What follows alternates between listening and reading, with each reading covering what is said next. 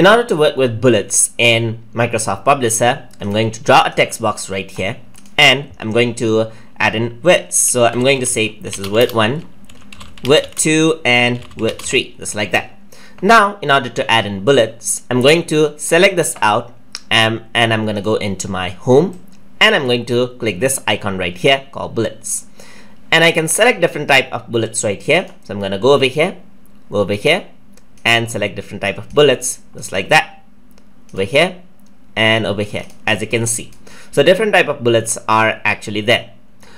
Now what we can also do is go to bullets and numbering right here, and there are different type of bullets that you can choose from. So you can go over here, you can increase the size of the bullet right here, as you can see, and press OK, and the bullet size increases, just like that.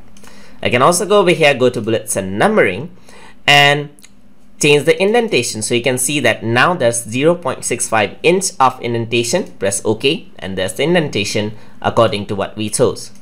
I'm going to go to bullets and numbering again, and I'm going to decrease this out, and I can select character, and over here you can select any of the font character that you wish to use from any of the font right here. I'm just going to use the default symbol menu right here, and let's say I want to use the check mark. I'm going to press OK and OK, and there you go, the check mark is there.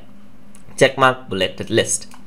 Another thing you can use is the numbered list. You can also click over here and then choose the number list, and the number list appears.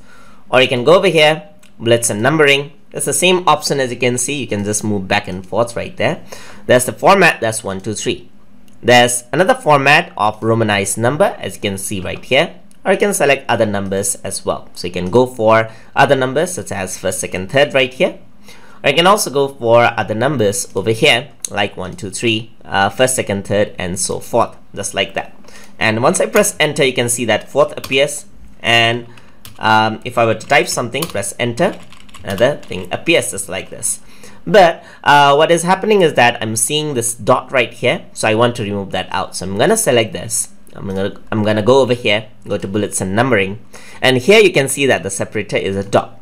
So now I can select different type of separator. I can also say none, and I can say start at first. You can also start at second or third. As you can see, you can just click here. I'm just going to say first, and I can increase the indentation right here as well, and press OK. And you can see that you have first word, second word, and so forth. So I'm just going to increase the indentation again.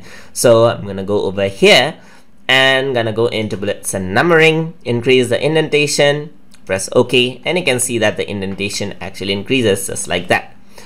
So that is how you can work with bullets and numbered lists in Microsoft Publisher. Hope you guys learned something as always, and as always, please like, comment, share, and subscribe.